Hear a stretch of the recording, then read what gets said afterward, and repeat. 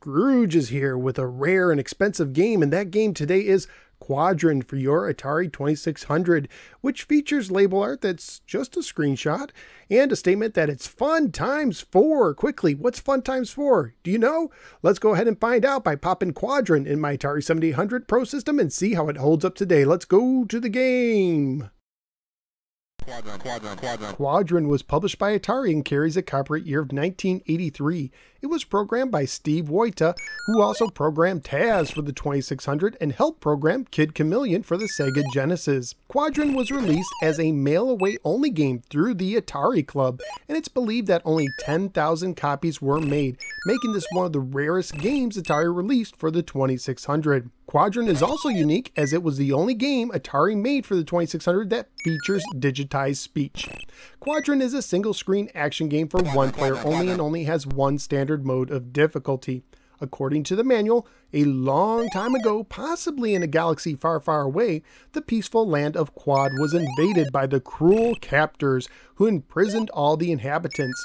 Now it's up to you to rescue the prisoners, called runts, with your special weapon called the phaser ball. So you're telling me I get to rescue fruit-shaped Willy Wonka candy?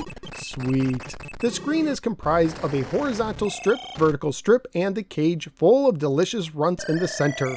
In the horizontal strip, you can press left or right to switch sides or touch the upper or lower walls to go to the vertical strip. Occasionally, a runt will make a run for it, but because they are just pieces of dumb candy, they will try to run into the electric walls all the way to the left or the right. Your goal is to try to intercept the runaway before he fries himself. While in the vertical strip, you could press up or down to change sides and touch the sides of the walls to go back to the horizontal strip. It is in the vertical strip that the enemy captors show up. Your goal here is to shoot them with your phaser ball by pressing the button and quickly switching sides to catch your phaser ball before it leaves the screen. You start the game with 3 phaser balls and you lose one every time you touch an enemy captor or fail to catch a phaser ball you threw. Your game ends either when you lose all 3 of your phaser balls or when the white line at the top of the screen called the critter counter, which decreases every time a runt gets fried or you fail to destroy a captor, disappears.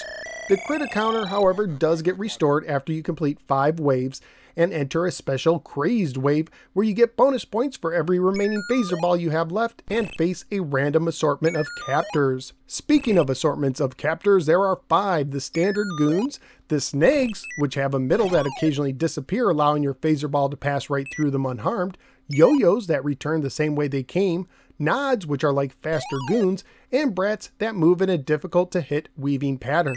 And speaking of assortment of grunts, there are also 5: strawberries, oranges, green apples, grapes, and my favorite, bananas. But that's the candy. In the game, there's only one generic type of grunt that runs into electrified walls like a fly in a bug zapper.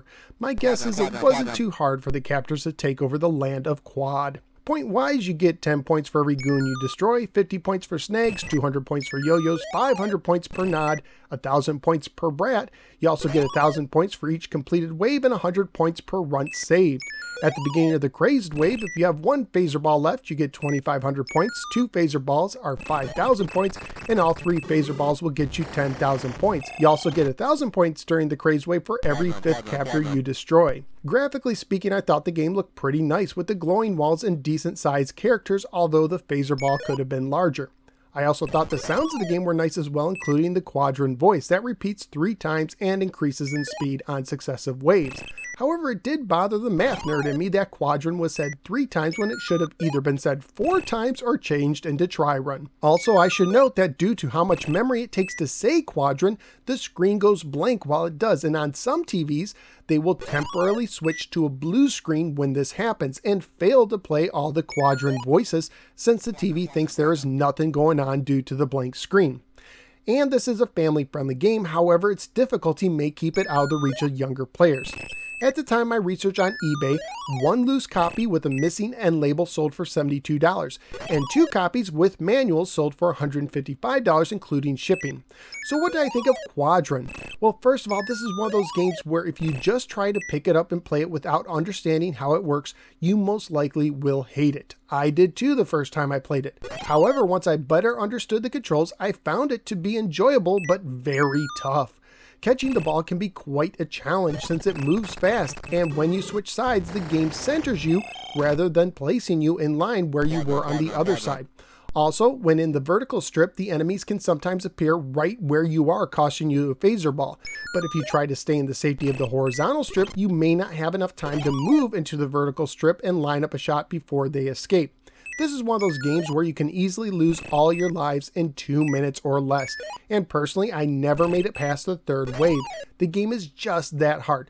But despite this, I still enjoyed the game, even though I wish it was easier or at least had some easier difficulty settings.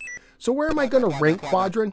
Well, if the difficulty was easier, it may have been higher, but as it is, I'm looking in the low 20s to high 30s. I would rather play the even rarer River Patrol at 29 or Dark Chambers at 30, but I will give it an edge over the well-made Fathom at 31. So out of the 91 games I've now ranked on 2600, Quadrun is debuting at the 31 position. Quadrun can be enjoyable, but its learning curve, difficulty, and rarity will drive some retro gamers away.